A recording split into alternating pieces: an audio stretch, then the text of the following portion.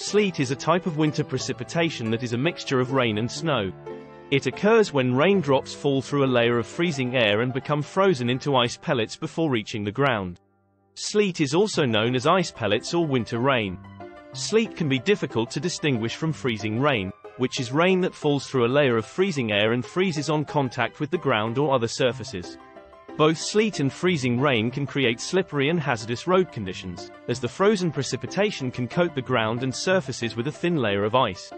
Unlike snow, sleet does not stick to surfaces and tends to bounce when it hits the ground. It is often gray or transparent in color and can make a pinging or tinkling sound as it falls.